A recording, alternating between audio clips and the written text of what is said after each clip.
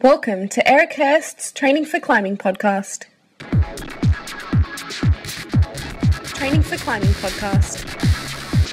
Training for climbing. Training for climbing. Training for climbing.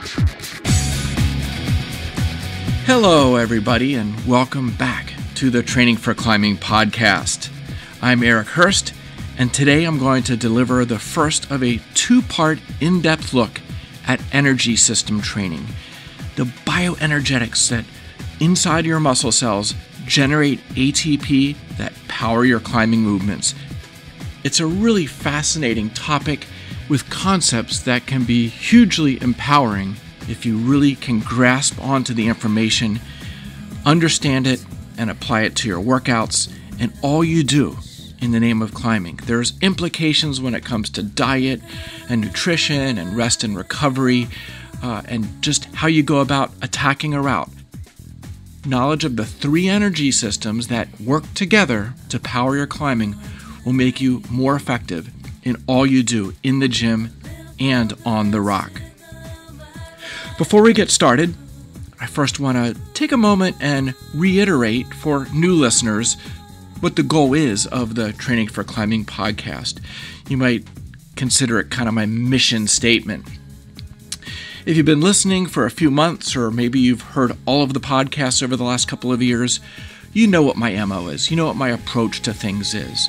But if you're new to the podcast, let me just give you a quick recap. It'll take a few minutes, and then we'll dig into the very interesting topic of energy system training.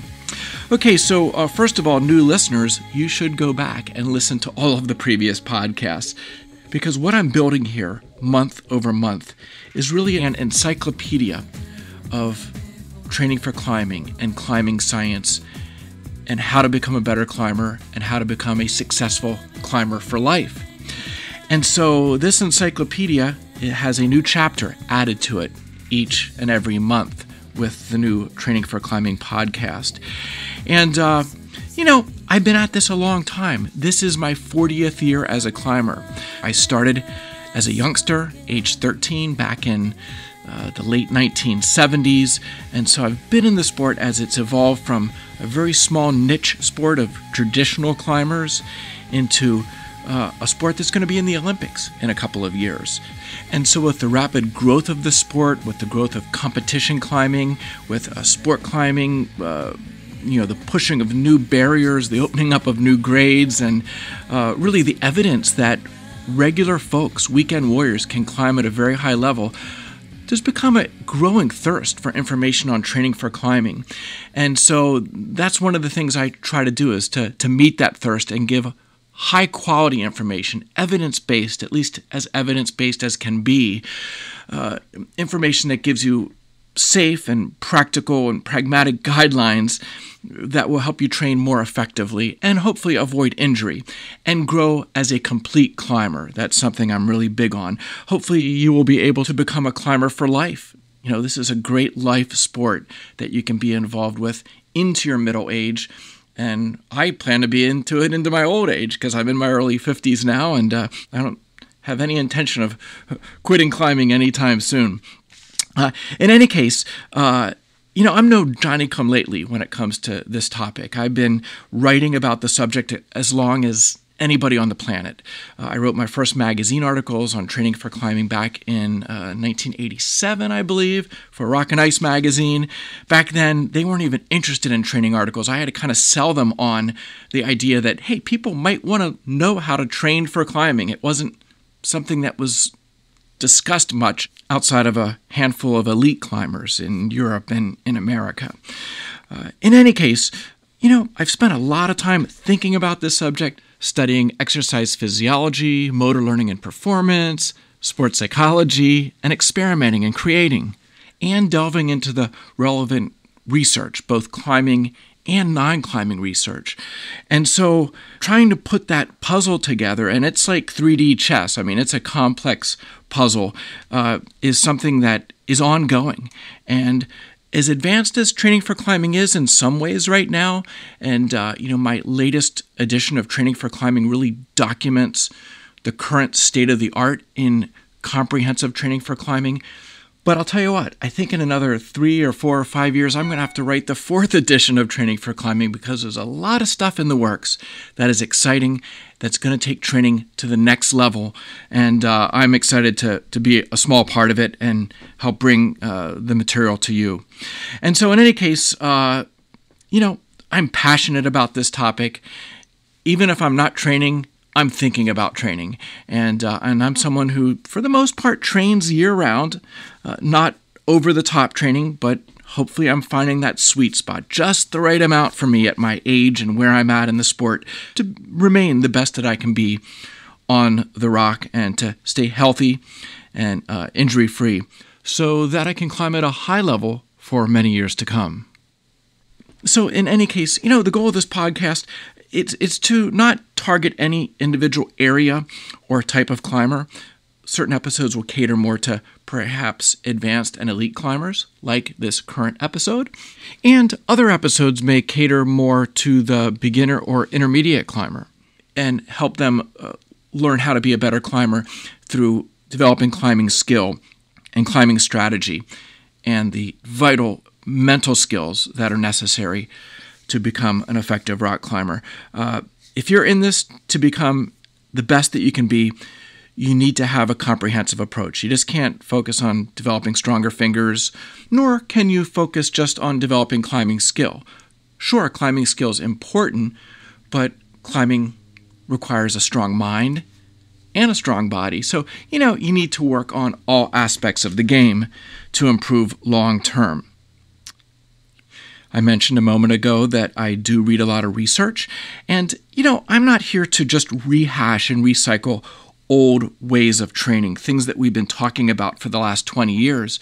Yeah, there's a lot of effective practices that have been developed and that I've written about and that other coaches and podcasters talk and write about.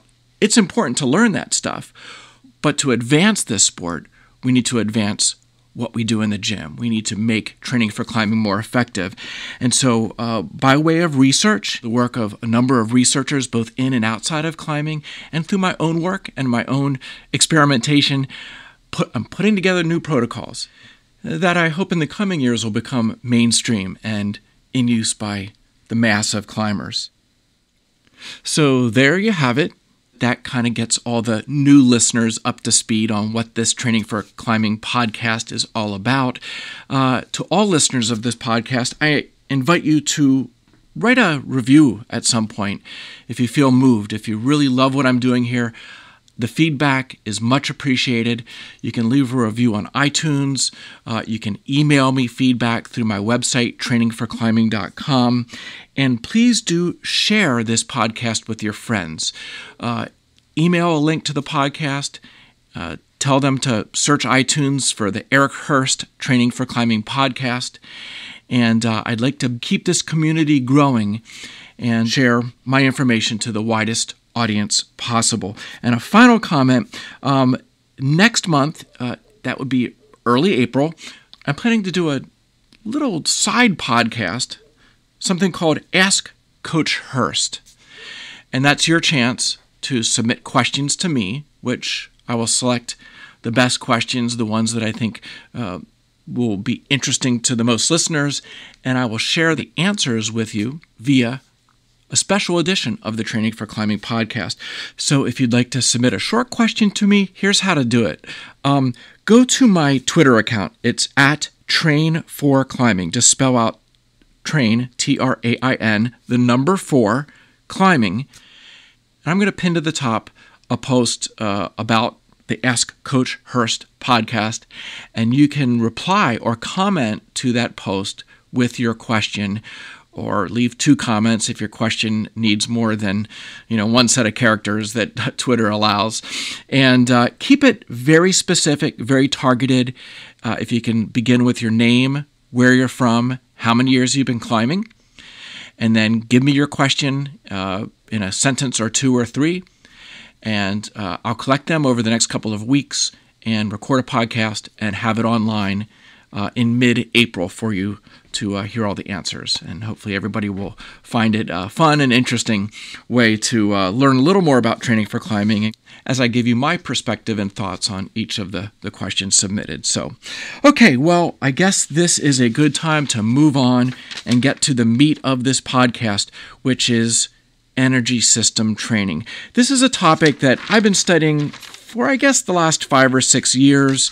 Certainly, it's a subject that sports scientists have talked about for many years, in particular, looking at different sports and seeing how one sport has a different requirement when it comes to ATP production and which energy system tends to dominate compared to another sport. Even some of the early climbing researchers like Dr. Watts here in the United States and Bertuzzi, I believe, down in Brazil, did studies back 10 or 15 years ago where they looked at climbers and what the energy requirements were and tried to kind of unlock the puzzle with regard to climbing. But applying it to training for climbing, that's something new. And there's a couple of folks, a couple of coaches and climbers, both in the U.S. and Europe, who have been working on this the last few years. In my third edition of Training for Climbing, which came out about 1.5 years ago, I wrote a pretty in-depth section on energy system training for climbing and how you can assess your strengths and weaknesses with regard to the different energy systems and how you can train the individual energy systems. Hey, what's in the book is just the tip of the iceberg. There's more to be built out by climbing researchers and climbing coaches, and that work is underway right now. And so in this podcast and the next podcast, I'm going to give you a pretty detailed lecture, I guess you might call it, on energy systems and how to train the individual energy systems. And I must say, I kind of need to put my professor hat on, and if I could stand in front of a blackboard or in front of a screen and give you a PowerPoint, it would be a lot easier to discuss this topic because it can get really complex, and you can really get down into the weeds of biochemistry if you really wanted to.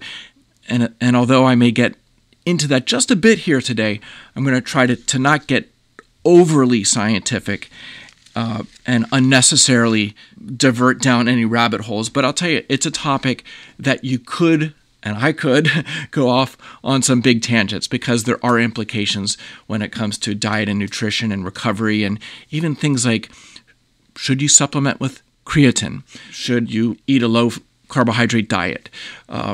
How long should you rest between a boulder problem or between route attempts? I mean, there are a lot of things that tie into the bioenergetics, what's going on inside your muscle cells. And so you could go off on a lot of tangents because this is a topic that really provides a foundation for so much of what is going on when you're at the crags and in the gym. Okay, so what I'm going to do here is first of all give you just a general overview of the 3 energy systems, and then I'm going to drill down into the anaerobic alactic energy system and really break down what is going on there and how you can best target and train that energy system. Then in the next podcast, we'll look at the other 2 energy systems, anaerobic lactic and the aerobic energy system, and we'll do the same thing. We'll drill down into those, and I'll try to explain to you what is going on and what are the take-home points when it comes to training most effectively those energy systems. Okay, so what are energy systems? Well, they are the metabolic pathways that produce ATP for muscular contractions. There are 3 major energy pathways. All 3 contribute to ATP production at any given moment, but depending on the power requirements of an exercise or on a climb, well, only 1 or 2 of these energy pathways may dominate, but they're all at work all the time. And so it is a complex topic to unweave, but let's try. First up is the anaerobic alactic energy system, often also referred to as the ATP-CP energy system. And this energy system enables brief, intense movements, like doing a few powerful pull-ups or a lunge move, or a maximal contraction of your finger flexors to hang on a really small edge or pocket. If you are working at near 100% intensity for a brief moment, a few seconds, maybe up to 8 or 10 seconds, well then, this is the energy system that is providing the bulk of the ATP that is split to release energy to fuel muscular contraction. No doubt, rock climbing demands a strong anaerobic alactic energy system because it is what powers you through those brutal crux moves, or up a short, hard boulder problem, or through a brief crux sequence, or just grabbing onto that one small hold for the instant it takes to advance to the next hold. The problem is intracellular stores of ATP and CP are very limited, only enough to supply 5 to maybe 10 seconds of intense muscular contraction and high power output. The good news is depleted creatine phosphate stores can recover quickly during rest periods or even submaximal climbing, as long as there is oxygenated blood flowing through capillaries of the working muscle. Your body can regenerate creatine phosphate and recover enough of the anaerobic alactic system for the next hard move or the next hard exercise. So already we're seeing a way how a different energy system, the aerobic energy system, plays a role and dovetails with the anaerobic alactic energy system, in that when oxygen is flowing through the muscles, the aerobic energy system is what drives recovery and the resynthesis of creatine phosphate and enables you to kind of recharge your ATP, CP energy system for the next hard move. And this is an important distinction. A strong aerobic energy system is therefore important for climbing if recovery is important and if there's a need to do many hard moves or bursts of hard moves in a row, as in putting a red point ascent together. Recent research has confirmed this concept in showing that aerobically trained climbers, those who engage in regular non-specific aerobic activities such as running, they recover faster than climbers who did no generalized cardiovascular training. Furthermore, Simon Fryer, a researcher out of the UK, has shown that the finger flexor muscles of elite climbers use and replenish oxygen at a much higher rate than non-elites. So what is going on in the forearms? It's more than just how strong can you make the finger flexor muscles. The aerobic energy system, as we're going to really dig into next time, plays a crucial role in not only powering climbing movements, but recovery of the high energy phosphates that get you through those very hardest moves and enable you to hang on those very smallest holds. The second energy system, the second pathway by which ATP is produced in the muscles, is the anaerobic lactic energy system. It sounds a lot like the previous one, alactic. The only difference is the letter A, but in this case, it's anaerobic energy production that produces lactate as a byproduct of anaerobic glycolysis. And so some people call this the glycolytic pathway.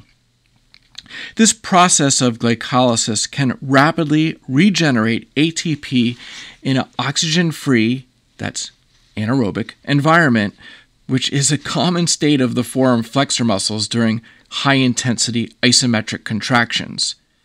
Muscle contractions of as little as 15% of maximum voluntary contraction, or 15% of your peak finger force, begin to impede blood flow through your muscles, and contractions of 50% of your maximum voluntary contraction completely occlude blood flow, which means at this point, there's no fresh blood, no new oxygen perfused into the finger flexor muscles, in which case ATP can only be generated via the anaerobic energy pathway. And so it's easy to understand why the anaerobic lactic energy system is so often called upon in climbing. Common hallmarks of a hard-working anaerobic lactic energy system are the muscular pain and the pump and the growing shortness of breath and increasing fatigue and drop in power output that occurs between, say, about 30 seconds and 2 minutes of hard, sustained climbing. So think about those long crux sequences or even a long boulder problem on which you feel totally fresh the first 10 or 20 seconds, and then all of a sudden the pain and the pump begins to develop, and your power output is dropping off rapidly, especially after about 1 minute of sustained effort. That is the anaerobic lactic system beginning to fail you.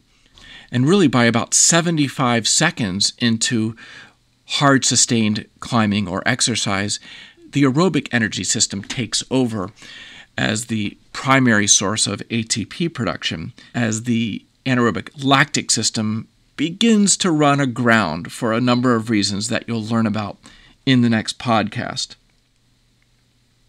The third energy system is the aerobic system.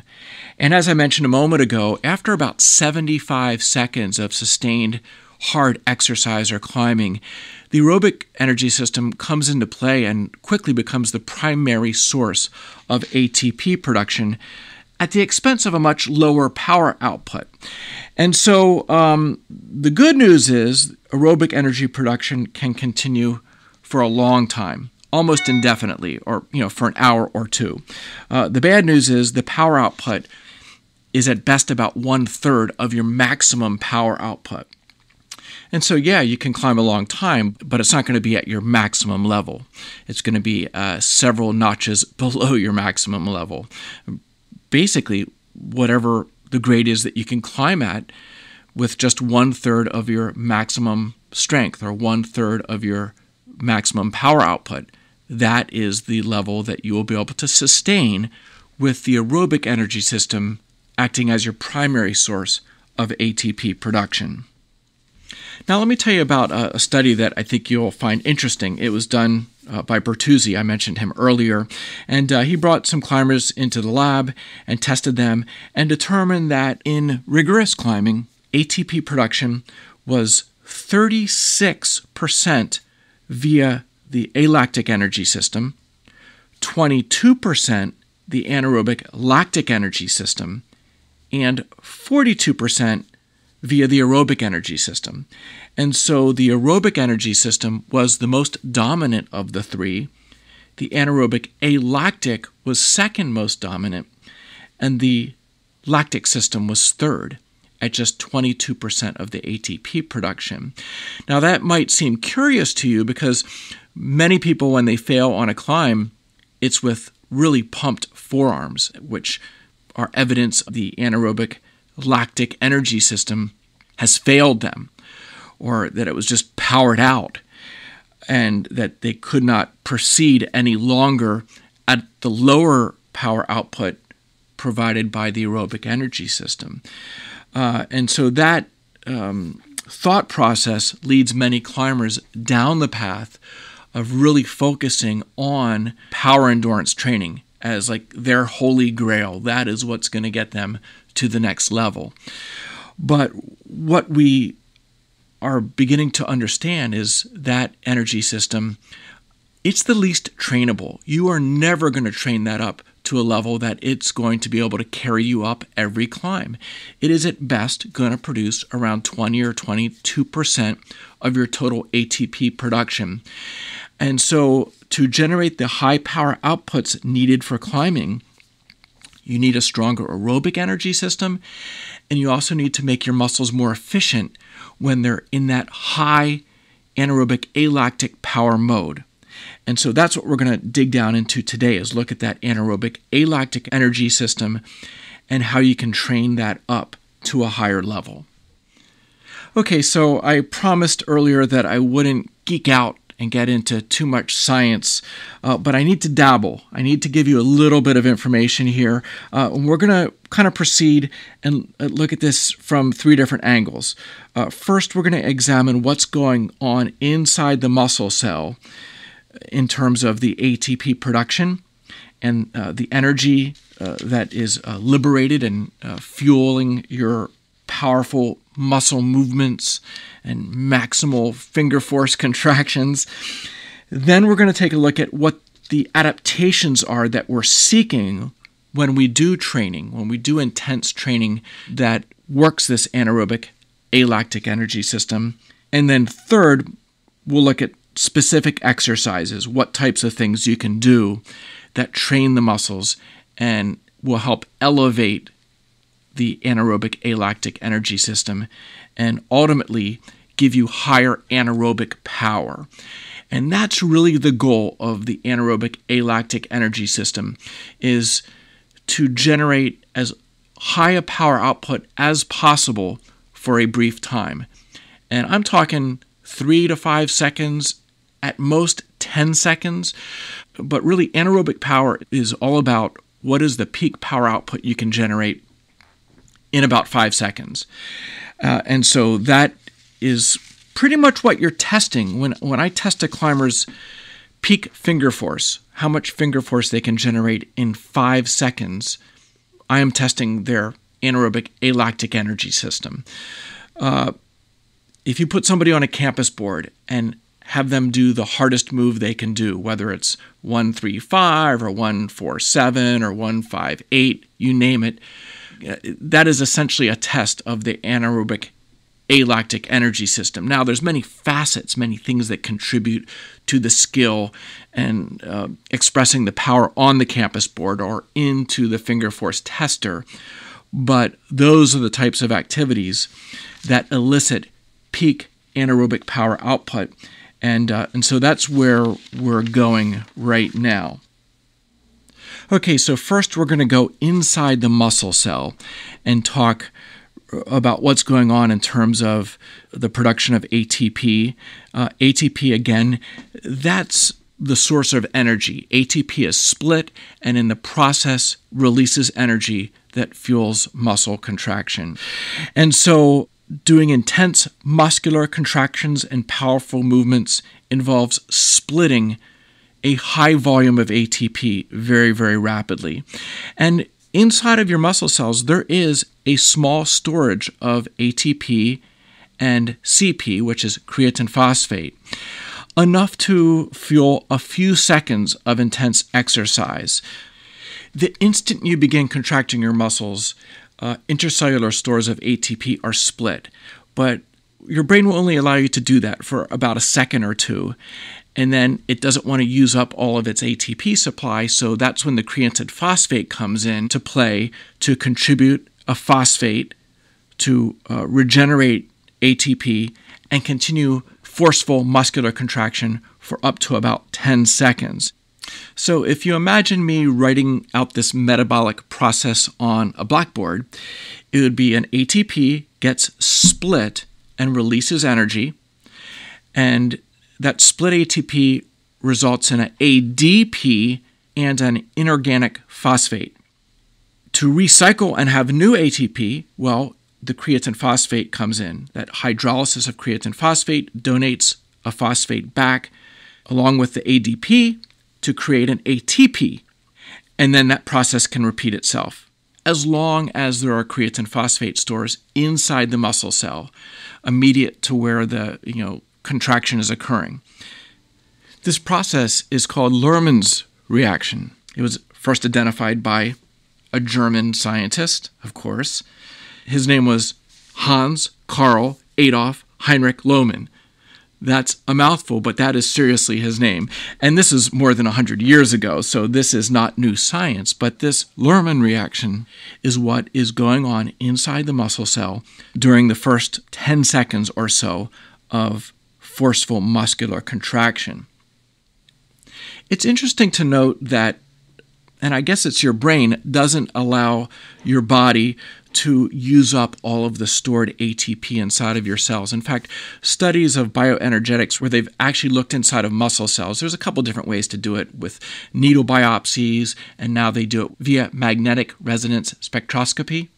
That's easy for you to say.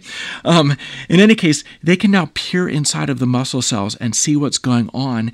And it's interesting to note that during these forceful muscle contractions, when the anaerobic alactic energy system is at work hard, the amount of ATP inside of the muscle cell doesn't really go down much. It goes down by maybe 10%. And then the creatine phosphate comes into play and starts contributing that phosphate to keep regenerating ATP and never allowing the cellular ATP to drop below about 90% of its full value, or what you might call the baseline value that you have right now. And the reason for that, I guess, is that ATP is needed constantly, not just during exercise, but right now, wherever you're at, you are splitting ATP to not only contract muscles, but to relax muscles. And so ATP is utilized constantly throughout your body, even while you're sleeping. Your brain, your organs, everything is constantly splitting ATP, and that ATP, of course, in kind of a low energy steady state, is being generated aerobically via oxidative phosphorylation inside of mitochondria. But in any case, those ATP supplies in your muscle cells are maintained at a certain level, and the only time they go to zero is when you're dead. And that's, by the way, why rigor mortis occurs. Within a few hours of dying, your muscles get stiff, and that is because there's no ATP left. I mentioned a moment ago, ATP is needed not only to contract muscles, but to relax muscles. And so when the ATP is used up inside of your muscle cells, the muscles contract and get stiff, and rigor sets in. So when you die, actually anaerobic glycolysis takes over for a period of time, a few hours in large muscles, and can still supply ATP after you're dead, but there's no more oxidative phosphorylation occurring because there's no blood flow, there's no oxygen anymore. And so eventually when you use up your glycogen and your glucose, then there's no more ATP, and so rigor mortis sets in. But enough with this morbid stuff. Moving on here. Creatine phosphate supplies do get used up. Not completely, but in very intense exercise, if you go really hard to failure, you can utilize up to 90% of your creatine phosphate intracellular stores. And that creatine phosphate, it's right immediate to where energy production is occurring. That's why it is so instant. This energy system is instant on, like flicking a switch. The ATP and CP, they're in the muscle cells. It happens instantaneously, and that's why it's a quick source of maximal power output. But the creatine phosphate does get used up in a matter of seconds, and quickly anaerobic glycolysis kicks in. That's the next energy system, the anaerobic lactic energy system that we'll be talking about extensively in the next podcast. But really, when you're doing intense exercise, about 5 seconds into it, signals begin to trigger that anaerobic glycolytic system to start firing up. And by 10 seconds, anaerobic glycolysis is already beginning to contribute to ATP production. Not a lot, but it is beginning, and then it quickly ramps up after 10 seconds of sustained intense exercise because the ATP and CP system has played out and has become diminished and fatigued. Okay, so before I move on, I'm going to go off on two little tangents here. And one of them relates to consuming supplemental creatine. And that's a really big thing in sports these days. It's one of the biggest selling supplements in sports. And for some sports, it's a really effective, helpful supplement. And in other sports, it's not so useful for various reasons. And in the case of rock climbing, I don't think, in my opinion, and I've studied this extensively, I don't believe that creatine is a supplement that you want to use in a big time way. And I'm going to tell you why. The reason people take creatine is by consuming it in large doses, you can increase the intracellular storage in the cytosol of creatine phosphate, and therefore that will extend the life of that ATP energy system a little longer. It maybe will extend you a few more seconds. And during a brief period of rest, you will perhaps recover a little more quickly. But it's not necessary, because if you have a strong aerobic energy system during periods of rest, mitochondria can crank out ATP and resynthesize creatine phosphate really, really fast. In a climber or in an athlete with a high aerobic power, in a matter of about 20 seconds, they can resynthesize as much as 50% of their creatine phosphate locally inside of the muscle without the need of taking a supplement to try to get you an extra couple of seconds of creatine phosphate. And you might say, well, Eric, what would be the harm in doing it? Well, I'll tell you what the harm is. If you do creatine loading, which is what a lot of athletes do, where you consume 10 or 15 or 20 grams a day, if you do that to really pump up the storage of creatine phosphate, well, it also draws water into the cell. And so two things happen. When you bring water into the muscle cell grows in size. It increases the volume. And that volumization actually squeezes the capillaries that surround the muscle cells. Those capillaries are critical for rock climbing because red blood cells flow through the capillaries and diffuse oxygen into the muscle cell, and of course grab onto CO2 to remove from the muscle cell. And so if you are occluding or if you're squeezing those capillaries because your muscle cells have been volumized with this extra water, then you inhibit blood flow. And so what climbers will notice, if they take a lot of creatine, if they load creatine, they will get really pumped up. Like if they'll get on a climb and climb for a minute hard.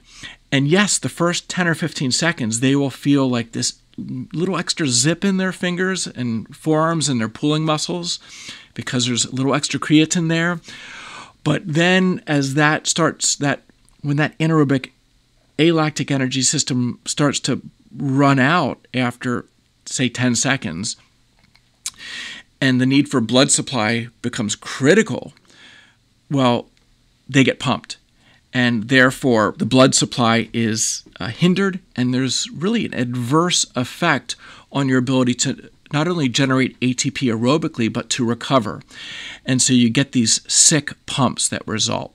And so I think it's a better approach to forget the creatine phosphate and just develop more aerobic power, the ability for your cell's mitochondria to resynthesize creatine phosphate more quickly. And so you could look at a creatine supplement as kind of a quick fix.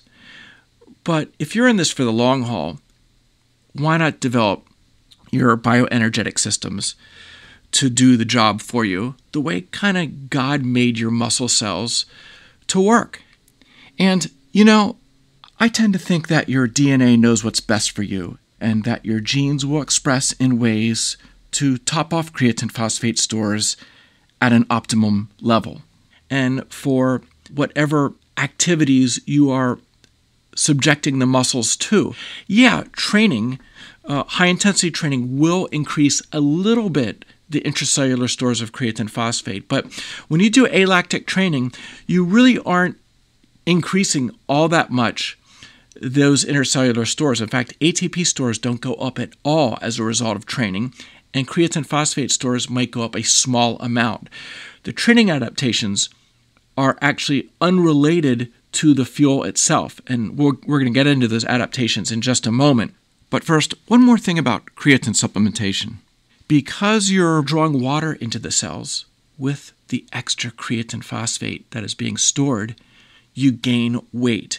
And so if you go through the creatine loading protocol that athletes commonly do, you will put on a few pounds of extra weight. It's water weight.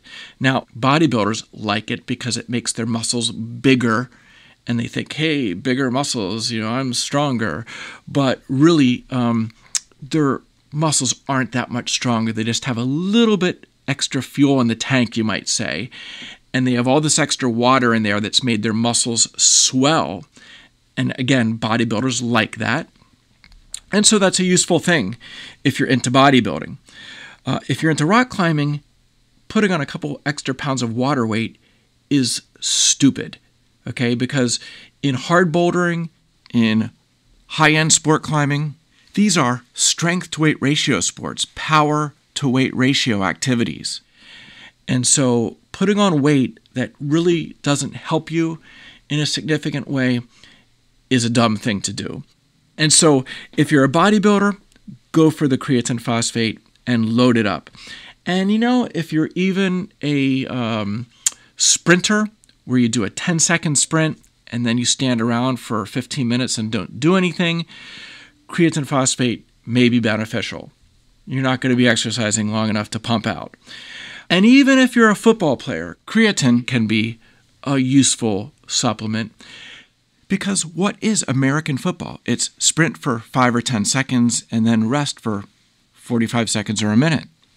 And so the extra zip in the first few seconds of exercise could be helpful. And also the added mass.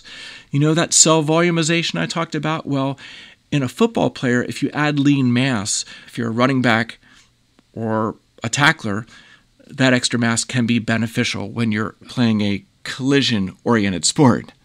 But in rock climbing, where it's you against gravity, that extra mass is a bad thing. Okay, next in our drill down into anaerobic alactic training, or exercises that really work that energy system, let's talk about the adaptations that we seek. What are we after? Well, I mentioned a few moments ago that one adaptation that doesn't occur is increased storage of intercellular ATP. That's kind of set. That's a fixed amount. It doesn't change as a result of training. The creatine phosphate stores will go up slightly as a result of training.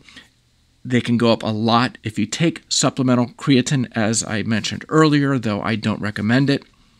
Unless you're a vegetarian, then taking a couple grams a day might be a good thing, but I'll leave it at that. In any case, what you're really after here is increasing muscle efficiency. Making the muscles stronger, yes, but also getting more force production out of the fixed amount of ATP and creatine phosphate that you have stored inside of the muscle cells. And there's a lot to be gained here, big time. The first thing that comes to people's minds is hypertrophy, building bigger muscles. But there's more to getting stronger and more powerful than bigger muscles. And in the context of wanting to increase climbing performance, I would argue that bigger muscles are the wrong solution, or they are the wrong goal of your training. And so let's dig a little deeper here and talk about 3 types of adaptations that result from these high-power, brief, forceful training activities that utilize the anaerobic alactic energy system predominantly. The 3 types of adaptations that can take place and will take place if you do some really targeted, dedicated training here. Number 1 is neural adaptations. Number 2 are architectural changes, not only muscle cell hypertrophy, but also changes in the extracellular matrix. And then number 3 involves the tendons, making the tendons stiffer, and specifically increasing the gradient of stiffness from one end of the tendon to the other. This will improve the efficiency and transmit forces more quickly with less energy loss. And so combined, these 3 adaptations provide the potential for long-term increases in your maximum strength and power output. And when you start a new program, you get rapid results. That first month is amazing. If you start a fingerboard training program or a campus board training program, you see increases almost every week for about a month, maybe 2. And then you plateau, and a lot of people give up after that because they figure, well, I'm not getting much more out of this. Well, I guarantee you, elite climbers aren't giving up on it. Name a pro climber who is a hard trainer, and they are still eking out gains year over year. And they're not doing it by growing bigger muscles. It's what's going on in the tendons and in the nervous system and the extracellular matrix. is the magic that gets them gains year over year when it comes to maximum strength and power. And taking your game to the next level, all three energy systems, all begins with taking your maximum strength and power to the next level. So in any case, without being long-winded, let's just tick down the list here of some of these adaptations, digging a little deeper on the neural front. That first adaptation of the nervous system, well, there's improvements in motor unit recruitment, how quick the type 1, type 2A, and type 2B motor units come into play and work together. To create maximum power output, you need to call as many fibers of all three types as possible into play. And the best way to increase motor unit recruitment is to train with heavy weights. Heavy isometric training like on a fingerboard or any other type of training where you have to express high force output for a brief period of time. The second neural adaptation is increased rate coding or firing frequency. That is how fast the motor units turn off and on. If you think about a light switch on a wall, how fast can you flick that switch off and on? A slow firing frequency would be flicking the switch on and off at a very slow pace. A high firing rate, a high rate coding is flicking that switch really fast as you can go. And that is one of the adaptations that occurs. Muscle fibers just don't contract and hold. They are constantly contracting and relaxing. And so the faster you can get individual fibers and motor units to fire, the more force they can express. How do you train rate coding? A campus board.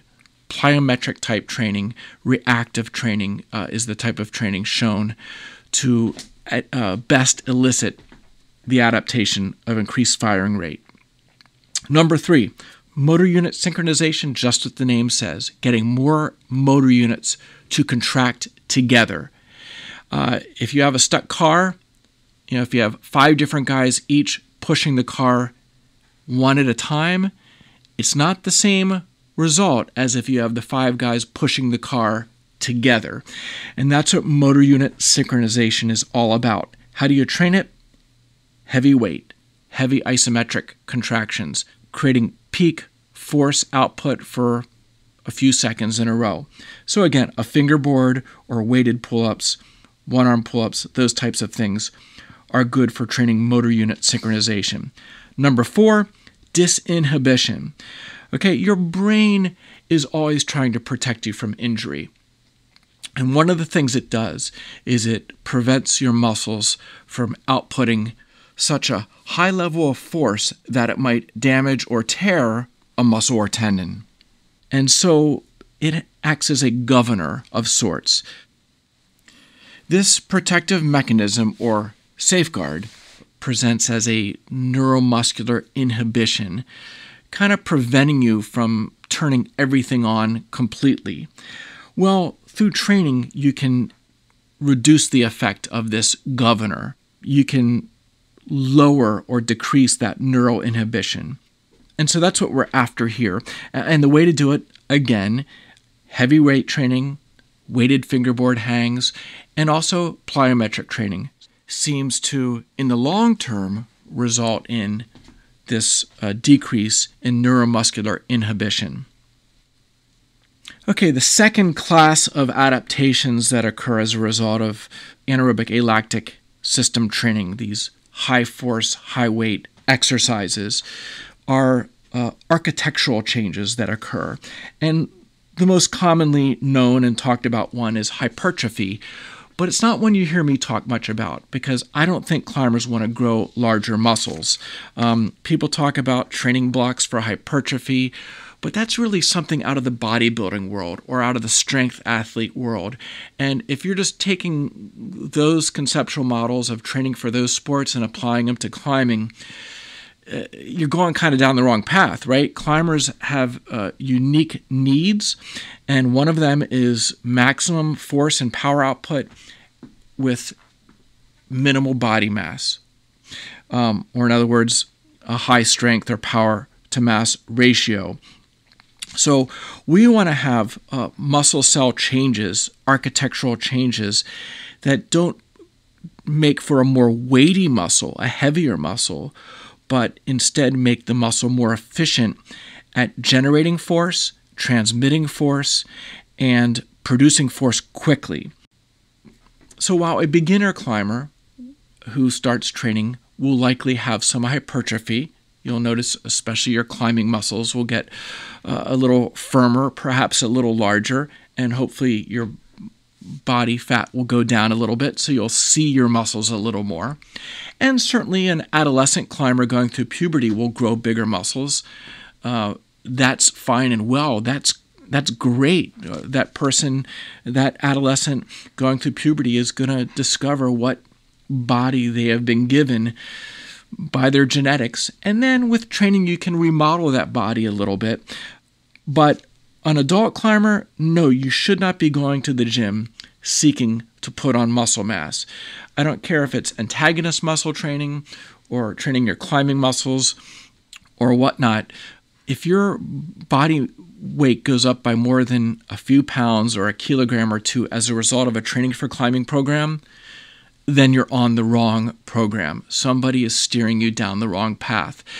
Look at the pro climbers. Look at Adam Audra. Look at Alex Megos. Look at, any of the female climbers who are climbing harder year over year. Are their muscles getting bigger? Are they gaining mass?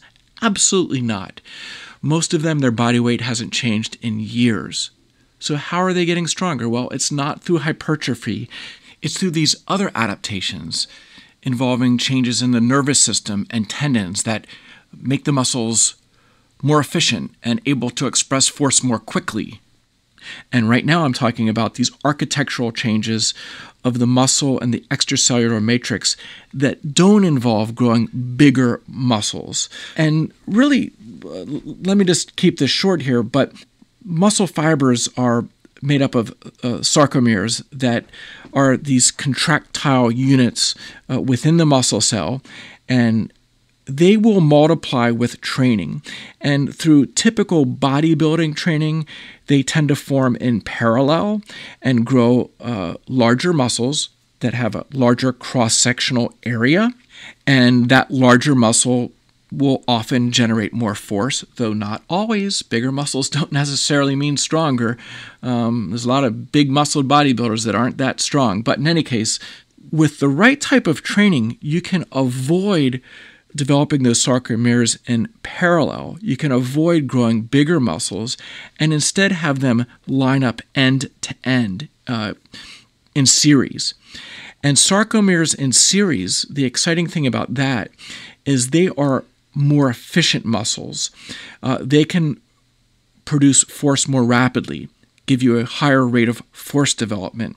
And a more efficient muscle that can contract more quickly is a really good thing for a climber. And that's an adaptation that won't necessarily grow a much heavier muscle.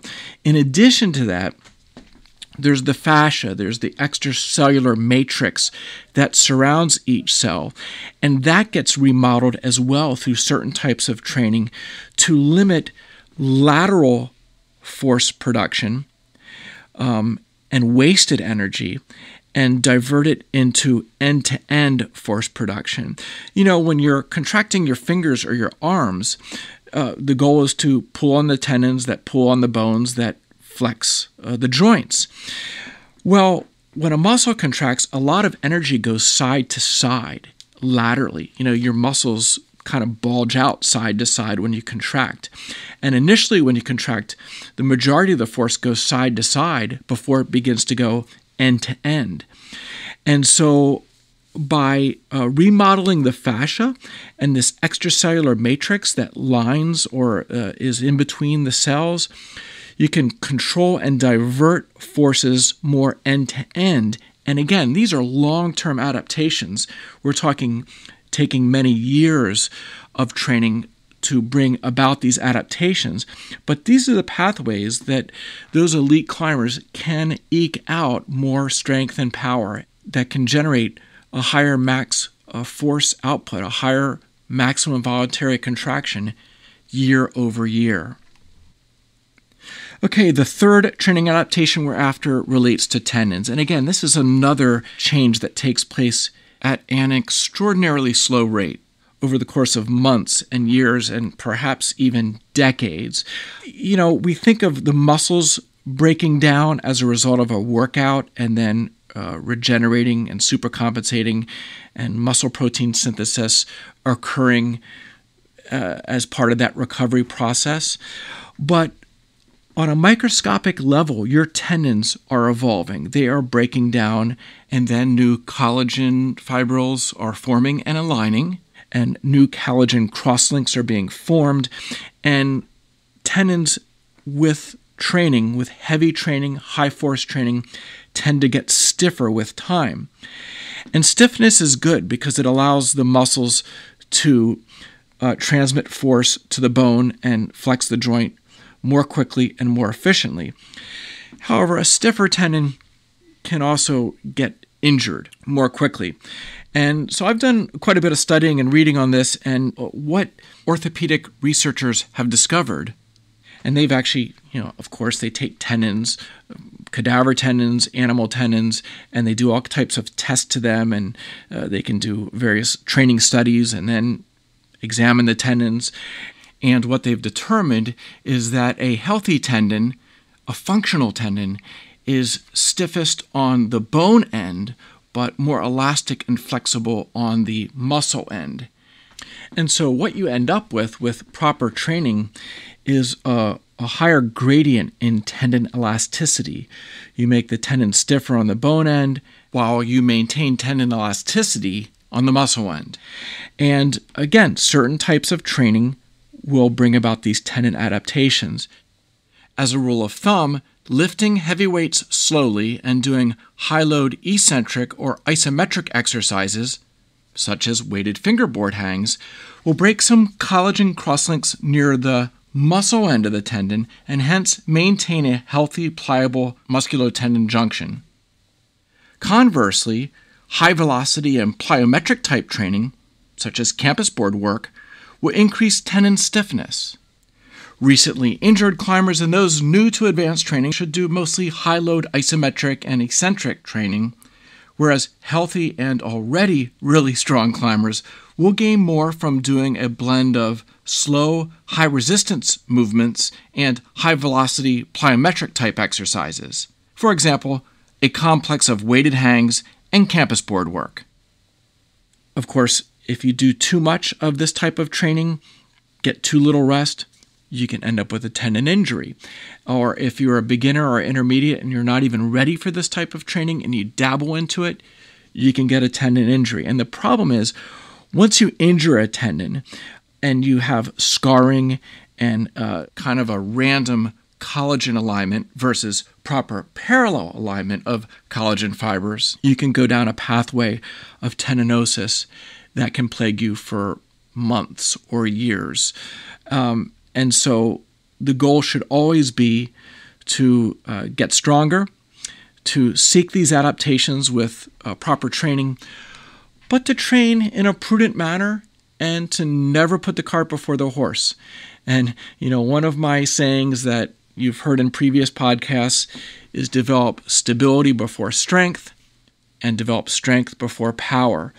So those types of power training exercises are the last thing you progress into after several years of training that ramps you up and develops strong stabilizer muscles and joints that can properly deal with high load training and high force training. And so if you just kind of cut to the chase and go straight for the power training exercises, you will often end up injured. Okay, so our three-part drill down into anaerobic alactic training, the adaptations and the exercises that we're after. We're now moving on to part 3. We've ticked off first an examination of what's going on inside the muscle cell in terms of the bioenergetics. We've just finished up a quick look at the adaptations that we're seeking with the training exercises that target the anaerobic alactic energy system. And now number 3, we're going to actually talk in detail about what exercises you will want to do, and then we'll wrap up this podcast. Okay, so what we're after here in anaerobic alactic training are exercises that target fast twitch muscle fibers, that elicit fast discharge rates and high recruitment, that the exercises are going to tend to involve either high loads or high speeds, high velocity of contractions, high rates of force development. The exercises are going to be brief, lasting 10 seconds at most. And they're going to involve a small work-to-rest ratio. In other words, if you exercise for 5 seconds, you're going to be resting 10 times that long or 20 times that long. If you do an exercise that lasts 10 seconds, again, you're going to rest a minimum of 10 times that long, 100 seconds, or perhaps as long as 200 seconds, say about 3 minutes. And so your rest breaks between these exercises at bare minimum should be 1 minute, and ideally as much as 3 minutes, because this type of training is all about quality, not quantity. Okay, so what are some of the exercises you might do? Let me just go down a list here of 3 or 4 or 5 exercises that you could use to target the anaerobic alactic energy system and bring about some of those beneficial adaptations that we've been talking about to make you a more powerful climber and to increase your maximum voluntary contractile force. Number 1, and most climbing specific, would be bouldering. Now, they have to be short, difficult boulders. We're talking 5 moves, 10 seconds. First thing that comes to my mind is like a moon board or a home woody, where, the wall is short. It's only 10 or 12 feet long, so you can't do more than 3 or 4 or 5 moves in a row. And so that kind of forces you to be brief and powerful and maximal. So yeah, those types of hard boulder problems, moonboard problems are perfect to use in a workout that is targeting the alactic energy system. You need to rest a lot between each attempt. Bare minimum 1 minute, ideally 3 minutes, so that you're fresh and can make a maximal effort. When fatigue starts to set in, well, that's really when this workout should be winding down. Another exercise, and it's a staple exercise that I use and that I program and have climbers do, weighted pull-ups. Once you can do 10 pull-ups at body weight, doing a lot of pull-ups is a strength endurance exercise. It does not develop maximum strength. It does not target the anaerobic alactic energy system. Quite the opposite. So what you need to do is you need to add resistance. You need to add weight, whether it's a weight belt or a weight vest or weights hanging from a belay loop in your harness, and you want to add enough weight to limit your sets of pull-ups to just 3 to 5 repetitions, which again you would do in about 10 seconds or less. And so doing several sets, perhaps up to 5 sets of weighted pull-ups, is a great pull muscle workout that develops maximum strength and again utilizes primarily that anaerobic alactic energy system.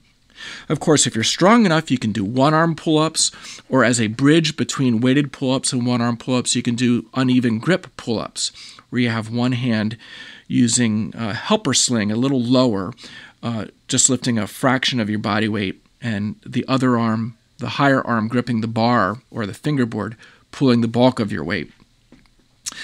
Again, 3 to 5 repetitions, and then rest for 2 or 3 minutes at least between sets. And this is a really effective exercise.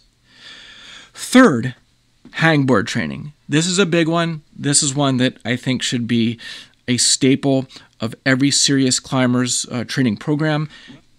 No, I do not recommend beginner climbers use a fingerboard. You should just climb for your initial finger training. But as you become an intermediate, you can begin to integrate some body weight training. And then as you become an advanced and an elite climber, you need to start loading on the weight and doing heavy weighted hangs, or even doing one-arm hangs if you're strong enough. We're talking about using enough weight to limit you to brief hangs, less than 10 seconds. I recommend selecting a weight that you could hold for 10 seconds, but then you train for only 7 seconds. So you're stopping each hang with a couple of seconds of hang left in the tank, you might say. My favorite protocol then is to hang for 7 seconds, rest for 53 seconds, during which you're regenerating creatine phosphate. Then you do another 7-second hang and 53-second rest, and then you do a third 7-second hang. And after you do that group of 3 hangs, then you take a longer break of 3 to 5 minutes before you return to the hangboard and do another set, perhaps with another grip or perhaps with the same grip. The 3 finger grip positions that I recommend training on a hangboard are the half crimp grip, the open crimp grip, and the open hand pocket grip. And again, the 7-second, 53-second Hurst protocol is my favorite for advanced and elite climbers. If you're new to weighted training, I would recommend the Ava Lopez protocol, where she has you hang for 10 seconds, again leaving a couple seconds in the tank, but it's a near maximal hang, and then resting for 3 minutes, and then repeating that hang and doing a series of those. And again, you can advance when you feel you're ready to using my 7-second, 53-second protocol to kind of escalate things slightly. And one more exercise, obviously, is the campus board. I've mentioned it a little bit in discussing the adaptations, and certainly when you get on a campus board and you do 1 or 2 powerful movements, 100% it's the ATP-CP energy system that's at work.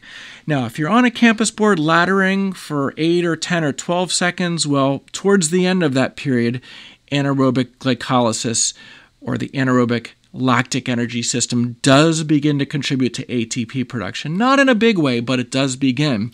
And so I think most campus board training, if you limit it to just 5 or 6 hand moves or 5 or 6 seconds, you can be guaranteed you are targeting pretty much 100% that anaerobic alactic energy system, and you're going to bring about many of the adaptations that relate to the nervous system, that relate to the long-term adaptations of tendon stiffness, and even some of the architectural changes of the muscle fiber and extracellular matrix itself. I'll tell you, the campus board, so many people have been injured using it that I hesitate to recommend that anybody use it, but the fact is, it is, along with a hangboard, an essential part of an advanced training program that can be utilized a couple days per week in small doses, and it produces adaptations that are not possible any other way.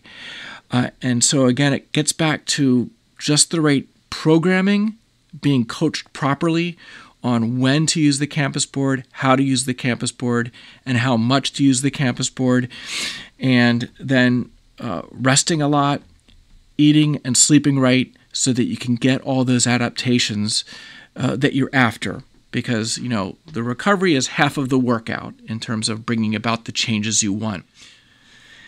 And so, I'm a huge advocate of hangboard training. I think that's something, it's safer than campus board training, though you can still get injured if you do too much of it.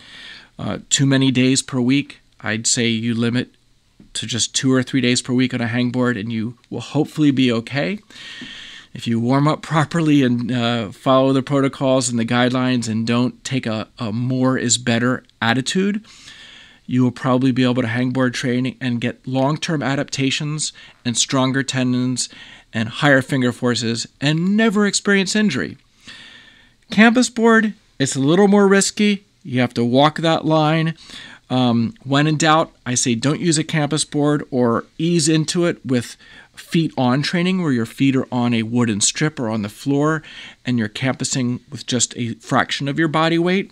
Those type of high velocity plyometric exercises are not intended to be done with high resistance. You want to be exercising with less than 50% of your maximum voluntary contraction. And so that means you either need to be really strong compared to your body weight, or you need to use less than your body weight. And really the only way to do that on a campus board is to have your feet on a supporting surface of some kind. Again, quality, not quantity, is what matters. So to wrap up this section, I'm going to tell you the first rule of Eric's Train Club. Don't get injured training. You know what the second rule is? Don't get injured training. Ba-dum-bum. Okay, it's turning into another epic marathon podcast of Eric's. A lot of information flow here, a real high bandwidth of material. I hope you could soak it all up. I think this is one of those podcasts you could probably listen to 2 or 3 times and get more and more out of it each time. Of course, the next podcast, we're going to drill down into the other 2 energy systems and then try to put the whole puzzle together, because these 3 energy systems, they do all interact with each other. You can't fall into the trap of thinking that training one of the energy systems is going to fix your climbing, is going to take your climbing to the next level. You might identify that one system is weak, but sometimes maximizing that energy system comes through the aid of the other energy systems. They are all interconnected, and I'm going to help you complete that puzzle next time around. But for now, just let me leave you with a couple closing thoughts. In terms of the anaerobic alactic energy system, we're talking about brief, high-intensity, high-power output exercises or climbing movements that last less than 10 seconds. None of them should make you get pumped. If you're getting pumped doing any of this training, then you're doing it wrong and you're not training the anaerobic alactic energy system. These workouts are mostly about resting. So if you do a 30-minute warm-up and then you have 60 minutes of training, out of that 60 minutes of anaerobic alactic training, probably about 6 of it is active time where your muscles are under tension, where you're generating force. And then, again, this work to rest ratio of 1 to 10 needs to be abided by, and if anything, err on the side of resting too much, not too little between exercises and sets. When you start to notice that your exercise quality is dropping off, that your fatigue is increasing, if you notice on the hangboard you're starting to fail before 7 seconds or before 10 seconds or whatever your goal duration is, that's a sign that it's time to end your workout. If you're on the campus board and you're starting to miss rungs or you're starting to lose that zip in your muscles, again, it's time to end your workout. Campusing fatigued, you will get injured sooner or later. I guess I should emphasize the importance of training with good form, whether it's on a hangboard or a campus board or even on a climbing wall. If you're doing a lot of slapping around, if you're dry firing off of holds, if you're doing other reckless movements, campusing with shrugged shoulders or a hollow caved-in chest, you're asking for injury. It's going to happen, trust me. Frequently remind yourself of the first rule of Eric's Train Club. Don't get injured training. Okay, so I can't emphasize that enough. And after one of these workouts, the next day you may be able to do a workout that targets one of the other energy systems, like an anaerobic lactic or aerobic energy system workout. But you don't want to do another anaerobic alactic, another one of these high power, high force workouts for at least 3 days. So you could do one on Monday and one on Thursday, or you could do one on Wednesday and Saturday.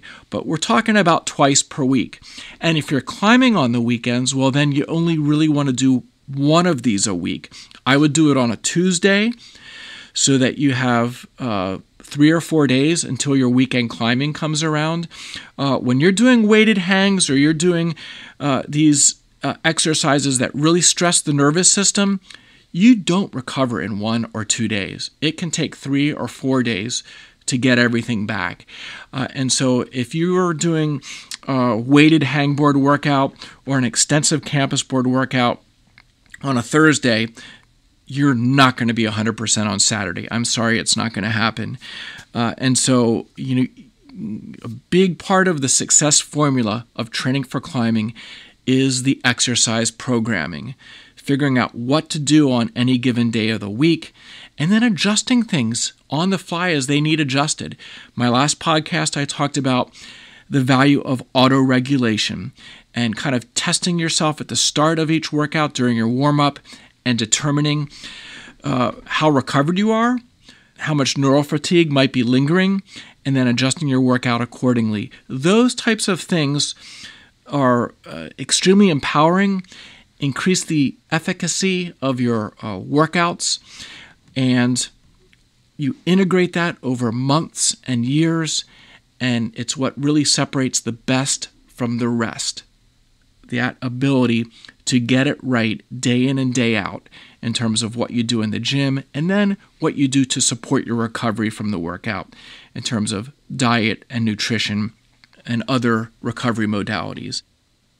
So with that, I guess it's about time to wrap up this podcast, but before we end it, I want to let you in on a little secret. I have a new hangboard coming out. I've been working on this for the past 6 months. It's going to be released by Nycros sometime this summer, and it's called Eric Hurst's Ultimate Hangboard. And, there are several really good hangboards out there on the market. I frequently recommend a few of these hangboards to folks who ask me. Anyway, I know a thing or two about hangboards and hangboard training. I've been using a hangboard in the gym for over 30 years, and I have actually designed 2 hangboards that have been in production and sales in past years through Nycros. And it's long overdue that I kind of come out with the next generation of hangboard.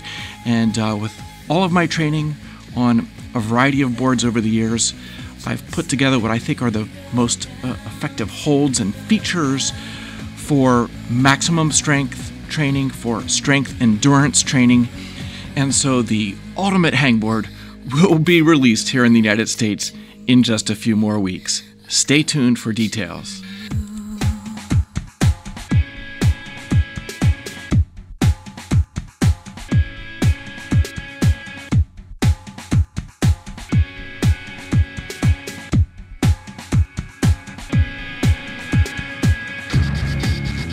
Well, that does it for this episode of the Training for Climbing podcast. I hope you enjoyed it.